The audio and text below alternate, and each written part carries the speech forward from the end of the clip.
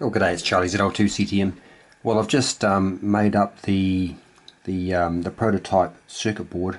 It's a little bit ugly, but it'll be enough to test it out. What I did then, I got that copper board that we discussed in the last video,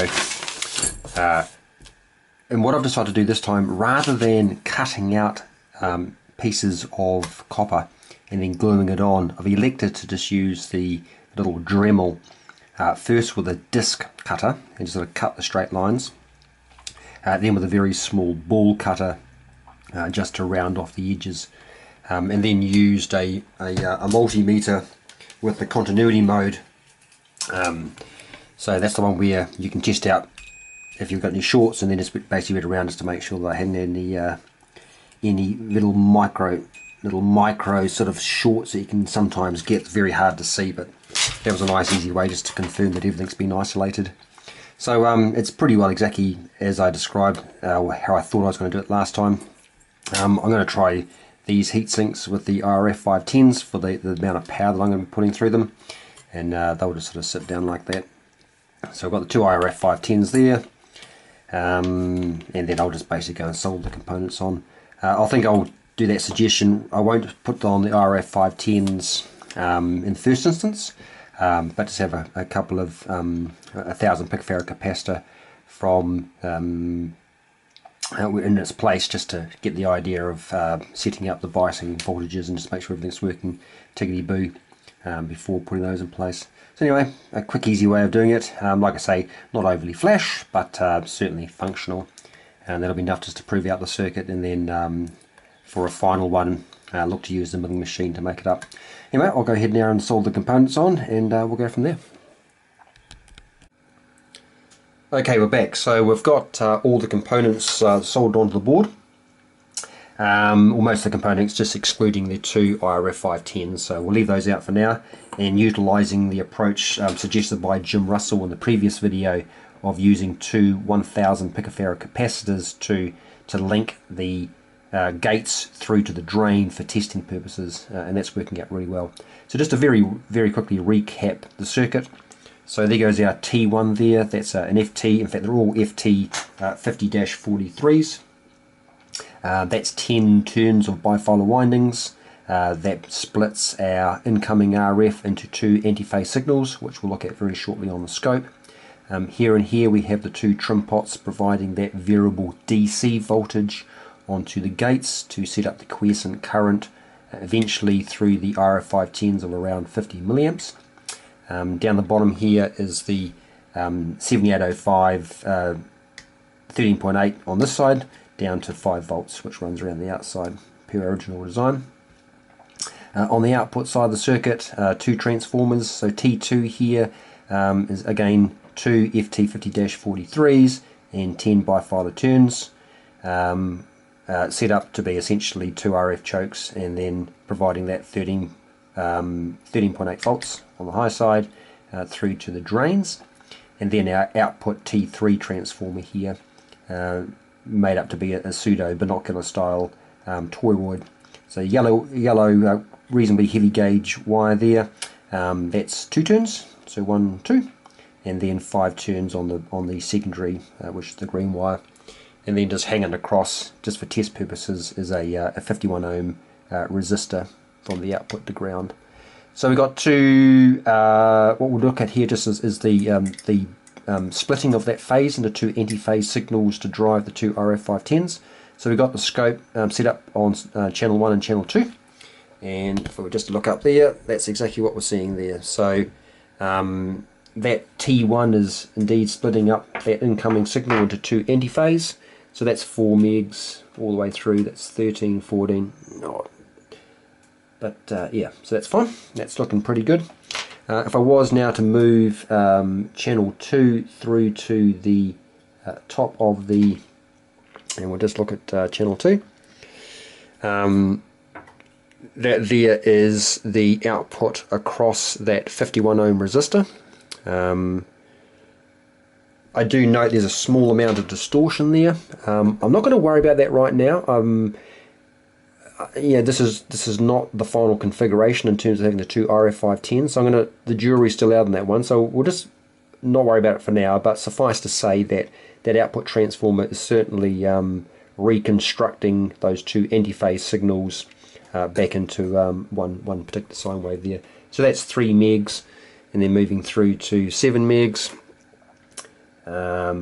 14, and all the way through. I can't go any higher than 24 megs. That's 24 megs now, which is the maximum I can get out of the SIGGEN. But that's not looking too bad at this stage. And we'll see how that performs with a bit more excuse me, current going through. Right, the only other thing to look at that I wanted to cover was the ability to quickly check the biasing voltages. So up on the meter here, we're just monitoring the output of this particular variable pot here, which is providing that DC biasing there. So anti-clockwise minimum, and then as we wind up, we get a bit more voltage coming through up to, as expected, our maximum of 4 volts. Let's say again, 5 volts. So that's looking fine, and if I was to transfer that to the other side, I could test that one, and that was working fine too. So I think, again, using these two 1000 picofarad capacitors is a really good way of just confirming that the circuit is at least electrically connected together, and it seems to be working reasonably well. It certainly confirms nice and easily that those two trim pots there will provide a variable DC bias to the gates, and I think now it's a matter of I think at this stage I'm reasonably happy to go ahead now and disconnect those two 1000 picofarad capacitors, solder in the two RF510s, and then slowly liven this thing up so we'll get a good load on the end, having no input coming in.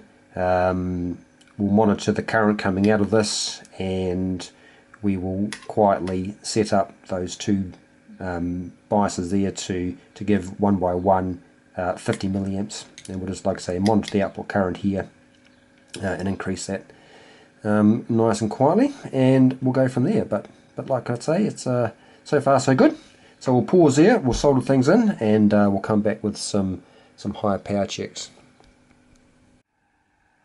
Okay, the two RF510s are soldered in, and now just getting the board set up to do the biasing for that. So what I have done, let me just zoom out there.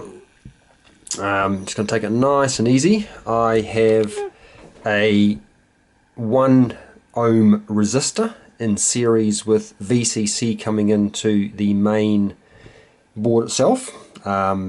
That's currently got a voltage drop across of it of 3.12, and I'm on the millivolts range here. So just working out what I want to get then. So I've got 3.13 volts standing current, which will be what the voltage regulator is drawing, and I want to have 50 milliamps for each device. So 50 milliamps times that 1.25 ohm resistor gives me 62.5 millivolts. So 62.5 plus our quiescent 3.13 gives us a first aim point of 65.63 millivolts or thereabouts. I'm not going to lose too much sleep over that. And then when we set up our second device, we want to then do a second lot of 50 milliamps, or in other words, an additional 62.5. So our initial value, 65.63, which is that one there, plus our second lot of 62.5 gives us a second target of 128.13 millivolts. So again, measuring the voltage across that 1 ohm resistor, because I don't want to feed the current through my ammeter and potentially blow the fuse should, for whatever reason, I hard switch on these RF510s. So what I'm going to do here, hopefully we can get everything in shot. I'm going to zoom out a little bit. Right, I really hope I don't go too much. So just going to adjust the first one here. Just put my hand across there, and we'll slowly increase, and we'll keep an eye on this voltage here. Like I say, looking for 65.63. I did it before and it's really quite finicky, so I think if I was to do this again, and I may consider even doing on this one, is I'll replace that single turn trim pot with a 10 turn pot. That would make life a heck of a lot easier, because you do not have to move this. In fact, you can't even see my fingers move, and oh, we're shooting up there, and I do not want to get too carried away. So fraction more, it's just so little. Oh, there, 65.7, close enough for a government job. Right, so we'll go to the second device now. So this is going to be adding an additional 65 millivolts, so we should be up around at 128.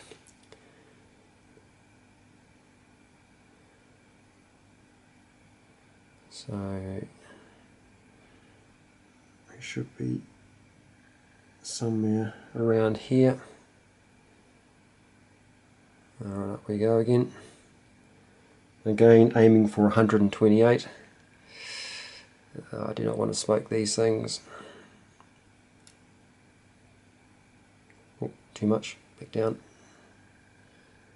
Yeah, it doesn't take much. So I think a 10 turn pot would be make life a lot easier. Just because I haven't played around with this, let me just move that. So 126, and you just basically need to breathe on the oh.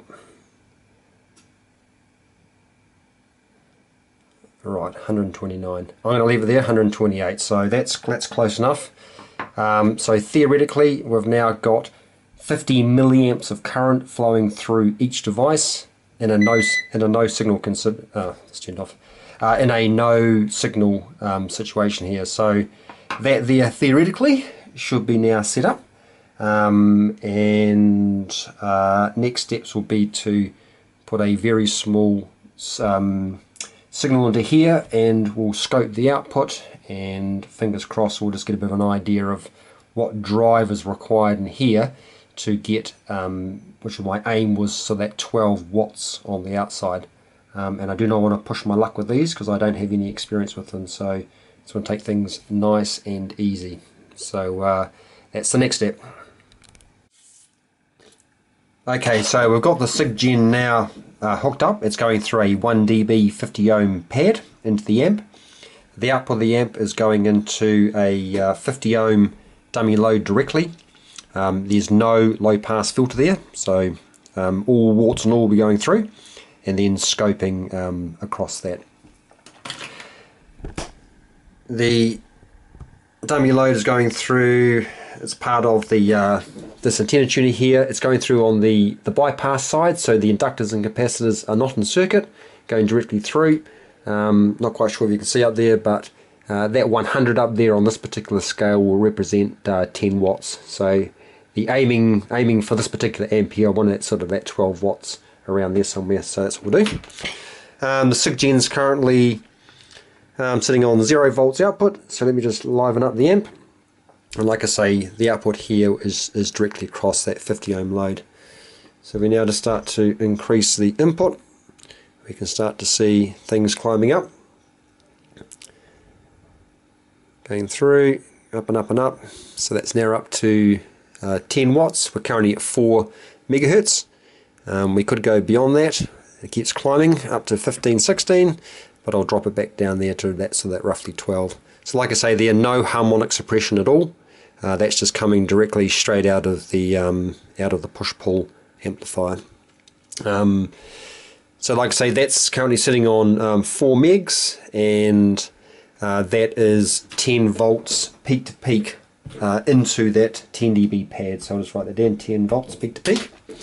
And if I was to change the frequency, so that's currently on 4 megs and 5, 6, 7. So it's now into our 40 meter band, and we'll drop down now to that sort of 6 watts. If I was to increase the input, so the output of the SIG more the point, or the input of the amp, then we could recover that. And can that frequency get back up to, if we wanted to, 12 watts. But for now, I'll just keep it down at that that 10 volts for the interest of the for the experiment. And as we can see here, we're recovering on was it six odd watts. Again, decrease the frequency back down to 6, 5, 4, 3. So go back up to 4, top of the 80 meter band, back up to 12 watts. So let's just crank that output down because I don't want to cock it. And we're back down here again. So the certainly not burning men anyway, which is good. So I wasn't quite sure if those heat sinks would be suffice or not, or remains to be seen. But I don't want to. They're fine. So I'm squeezing those hard, and it's nothing's burning. That's dead cold, no warmth there at all. So yeah, so that seems to be working reasonably well. So in terms of what the drive was, we said that was 10 volts peak to peak. So that's 2 divide gives us peak, 0.7071 times gives us RMS. And if we squared that divided by 50, so V squared over R gives us 250 milliwatts. So 250 milliwatts on the input side of that 1 dB pad. So that's an interest. So that's I guess at this stage, without putting too much thought into it, would be for the drive power that we'll need, certainly for the 80 meter band, to get 12 watts out from the driver amp, which we'll look at in due course. So anyway, so that was just a quick video looking at the initial experiments with this. There were some suggestions which I will look to do probably after this trip coming up. Let's keep that output low. In fact, I might actually just disconnect the VCC. Is for this particular T2 here, replacing that by 2 individual RFCs and see how that goes. That was a question that was asked. And at this stage, I'm probably not going to play around with, unless others think it's a good idea, the turns ratio here. I'm sort of quite happy with the way that's going. I just need to sort of sit down now and evaluate what the various figures were. But all in all, good. Pretty pleased how that worked. Like I say, I've used the RF510 a couple of times in the past, and I didn't have a lot of success with them. I think it was just I just didn't have quite a methodical way of setting them up like I did this time. But yeah, no, that's good. And at this stage, I don't have any more. I've got them on order, but there was no attempt in this particular experiment to match these two. They were just 2 RF510s that I had lying in the junk box, and they went straight in. So like I say, there's a suggestion by Stephen that to look at potentially matching these two, which I'll probably look at a later date. But like I say, these were not matched. Anyway, 73 all. I hope that was of use, and like I say, we'll continue playing with the whole radio. Cheers all.